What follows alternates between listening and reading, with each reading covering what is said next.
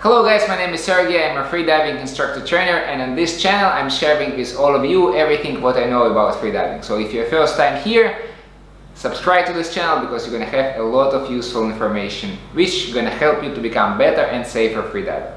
And today is going to be short but important topic, which is recovery breathing. So what is a recovery breathing for those of you who don't know? It is a type of breathing which we do at the end of our breath hold. So as you probably know, we do relaxation breathing before the breath hold, then the breath hold itself, and then at the end we do recovery breathing. So there is a few variations how to do recovery breathing, and the most common two is with hook breathing or without hook breathing. So what does it mean? So I will show you with the hook. So it is a full inhale, hold for a second, passively exhale. One more time.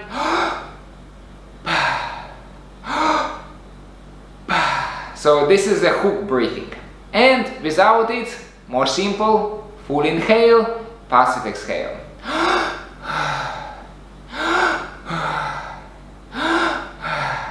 So it looks the same, more or less the same. However, some people advocate that it should be with the hook, or some people saying it's not necessary. What is my opinion? I prefer to do it with the hook breathing. Why? Because this is how I learned, like when I was doing my freediving courses.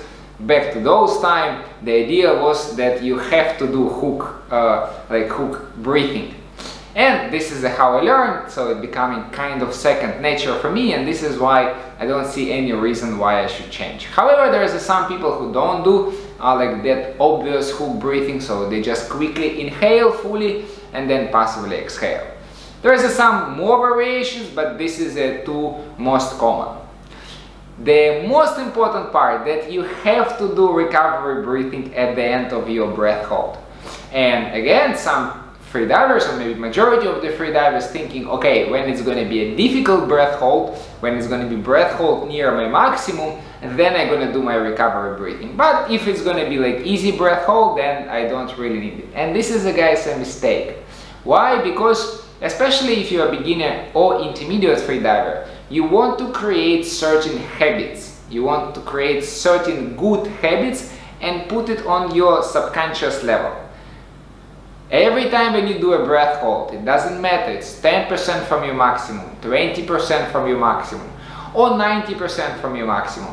Every time when you come up, whether it's dynamic, static, or the ocean, you come up and you do your recovery breathing. You don't interrupt on anything else.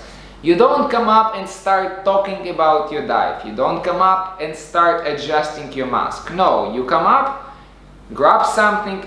If it is the ocean, grab the buoy. If it is a static, grab the side of the pool. Do your recovery, and after that discuss something.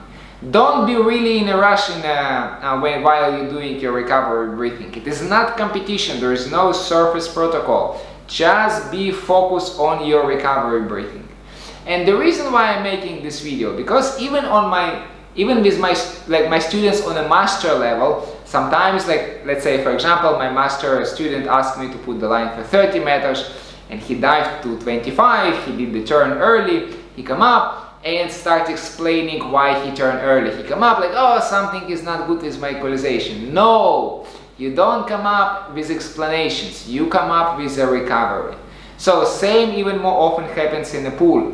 Let's say a freediver is planning to do, I don't know, like 60 meters, and then she come up after 40 and start explaining like, oh, I have like too many contractions, this is why I give up. No, don't ruin end of your dive. Like, okay, if something went wrong during your dive, maybe at the beginning, maybe equalization is not working if it is an ocean, or maybe contraction starts too early if it is a pool. Okay, no problem, forget about this. Finish your dive with a good solid recovery, and only after that discuss with your instructor or with your body what went wrong and how to change it in the future. Okay guys, this is my message to you. If you're a beginner and intermediate freediver, do recovery breathing every single time when you do a breath hold. Again, like I said, doesn't matter how long it is, how challengeable it is. You finish your dive always with recovery, and after that you can adjust your equipment, you can talk with your body, etc, etc. So guys, hopefully this topic was useful for you, even if it is pretty obvious topic. And if you like this video, don't forget to click the like button, and I will see you next time.